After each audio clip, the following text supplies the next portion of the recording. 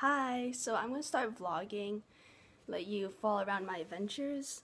So today I am going to a photo shoot for my acting headshots, which I've already done during the summer. I can show you. Looks something like this, but I'm just gonna get some new ones because why not? And it's for the competition called IMTA, which is being held in Los Angeles this year. So I'm very excited. And take a look at all the clothes I have to bring. Like, so much.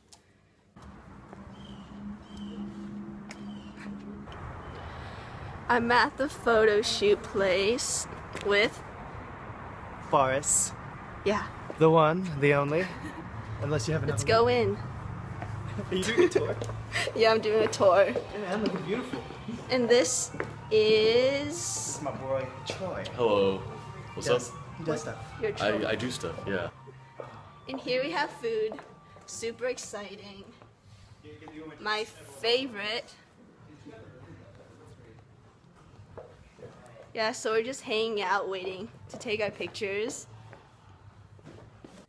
So I shot my first look and now we're doing the second, which is this. Because I'm really quiet. I'm like filming in the restroom. So we're at mock auditions for IMTA. Say hi. Say hi. We're waiting in line. There's the audition room. Yay. Just finished mock auditions. They were pretty good. I was kind of nervous because I missed the whole morning doing headshots, but you know, there will be another one. My eyebrows are so intense. Guess it's for better pickup on the camera. So I'm just waiting for my ride. In the meanwhile,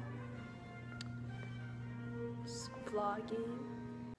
Just got done with dinner. Now I'm taking off my makeup, and I don't know what this makeup artist used, but it's really, really tough to get off. And in case you're wondering why I look pink, it's my light. Finally got all my makeup off and washed my hair, but half of it is still curly. That's fine.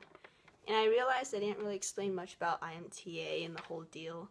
So basically, I got signed to Neil Hamill Agency during the summer in August, and then in September I auditioned for IMTA, which around 400 people auditioned, and they chose about 50 to go to LA this January. And we've had an intense training schedule. Just take a look here.